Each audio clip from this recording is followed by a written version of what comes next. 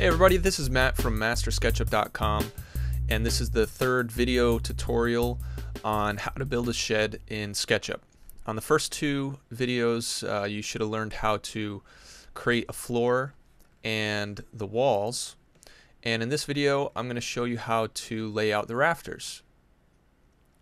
So the first thing you'll need to do is just draw, because it's a 2x4 rafter, you'll just draw a 2x4, and what I'm going to do is just use the rectangle tool and create a floor here, and I'll make sure I put that in a group.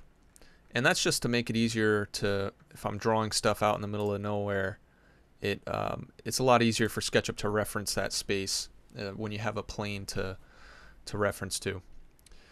So I use the rectangle tool, and the length doesn't matter here, so I'm just going to define the width of the 2x4, so 1.5 inches.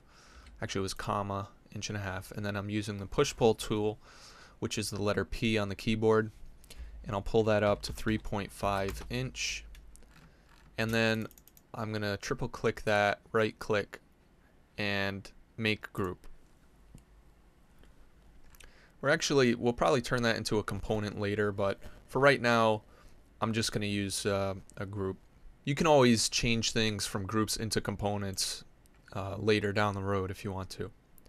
So using the move tool, I'm going to just grab it on the edge, and I'm going to bring it up to the top of the wall and place it right there. And right now we're just kind of rough estimating. The 2x4 is very long. That's not going to be the finished length. So we're just kind of playing around with it right now. And we'll want to rotate the 2x4 to the angle of the roof that we're going to work with. So before, when you use you can do things many different ways in SketchUp. If you wanted you could use these handles and rotate it, and then you just have to move it again once you finish rotating it. But if you use the actual rotate tool, you can reference any point, because by using the move tool to rotate, it always will rotate from the center. So you can see how the thing pops up in the center. But if you use the rotate tool, which is let's see, what's the rotate tool? Q on your keyboard. You can reference any point to rotate it from. So with the 2x4 selected, we want to find the plane. See how it's like jumping around? It goes to the blue and the red and can jump to the green. Once you find the plane that you want to rotate on, you just hold down the shift key, and then it locks that plane to rotate. And we could come in right here to let's say right here. We'll click once to start, and you can let go of the shift key now. And you want to come out parallel to the 2x4, which is on the green plane in my model. So you click again once you've locked to that parallel plane, and then you just move it up and click again. It'll snap to 45 degrees, and I think you can set it up to snap to others, but what I'm going to do in this case, I'm just going to click anywhere and then type in 35, enter, and it'll move it to 35 degrees. And then we want to create the rafter seat, so we'll select it again, use the move tool, and I'm going to just select a point on the edge and tap the up arrow and bring it down right there. I'm sure there's some formal way of calculating the depth of a rafter seat, but I don't know that method.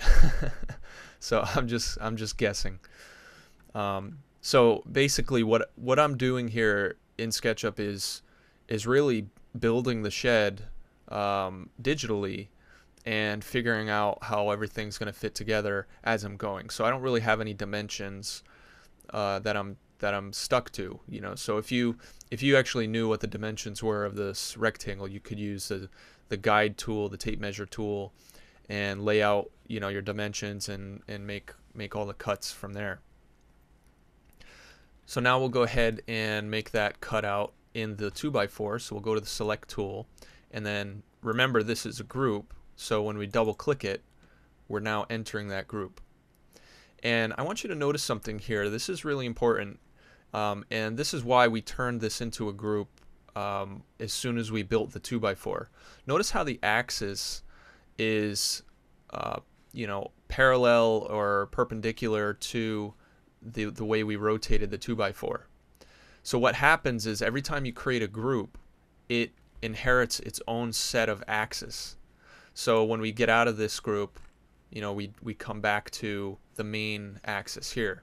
But when we go into this group, this is the axis.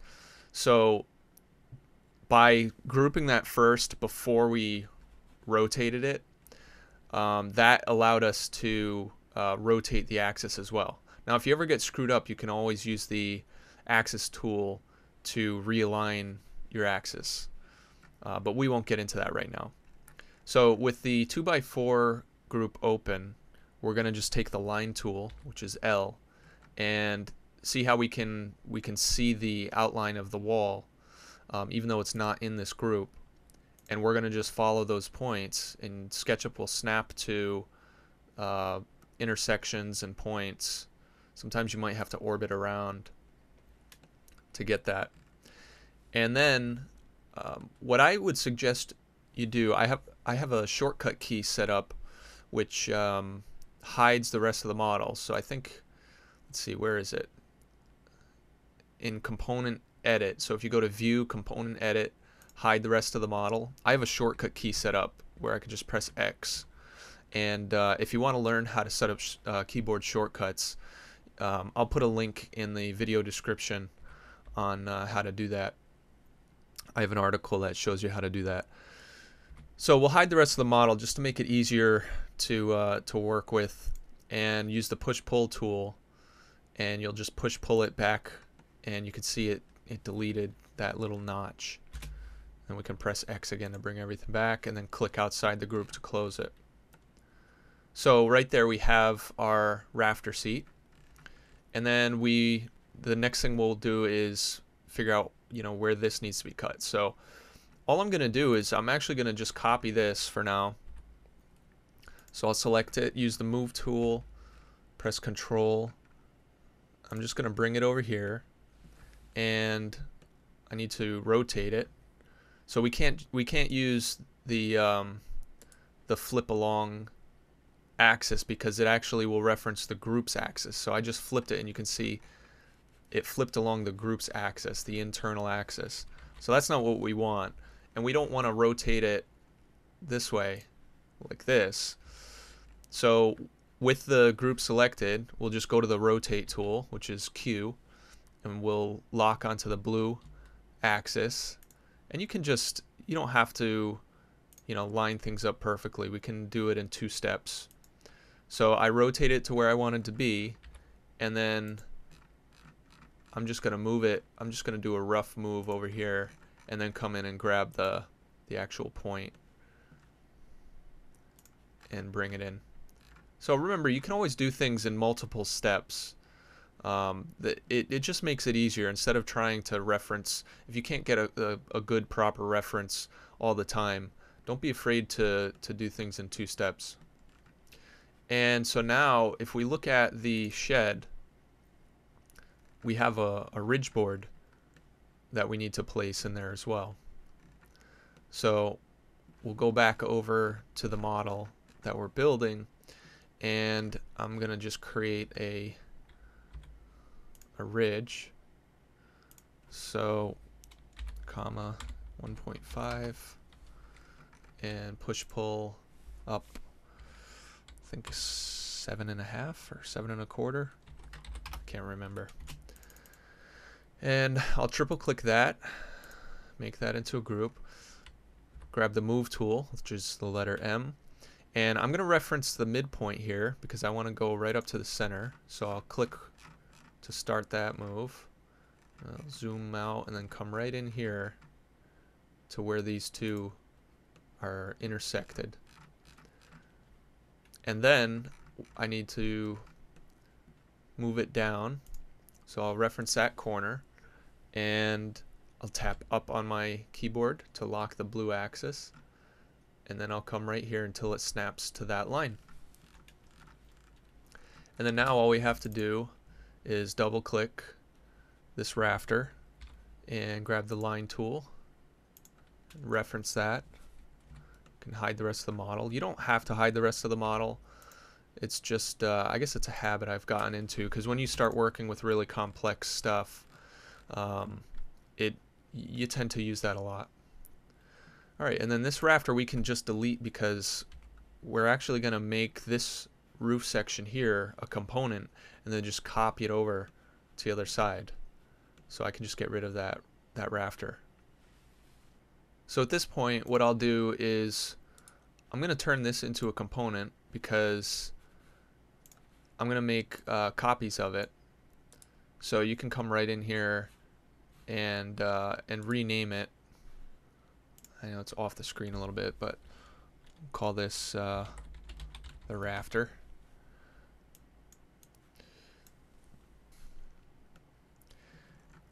And then what I'll do is make a copy of this rafter. So I selected that corner. I'll hit Control to copy, and I want to stay on the red axis, so I'll hit the right arrow key, so that locks it to the red axis. And instead of measuring the distance, I'm actually just going to reference this point right here because I want the rafters to be in line with the 2x4s. So you know, just remember you don't have to reference the point that you started. You know, if you click to start here, you don't have to reference that same point. You can lock to an axis and drag along anywhere. And then, so I'll make another copy. Same thing, lock on the red axis and reference that point. And then 5 times. So 5 multiplication sign. And then I'll just adjust this last one here to go in.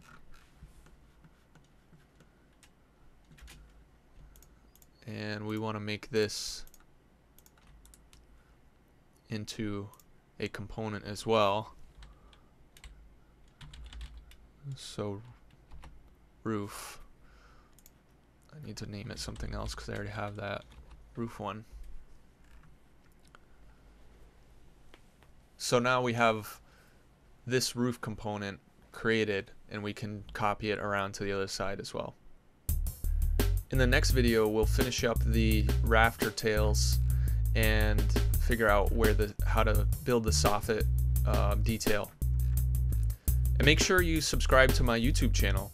You'll get updates every time I upload a new video, so you always stay on top of my new tutorials.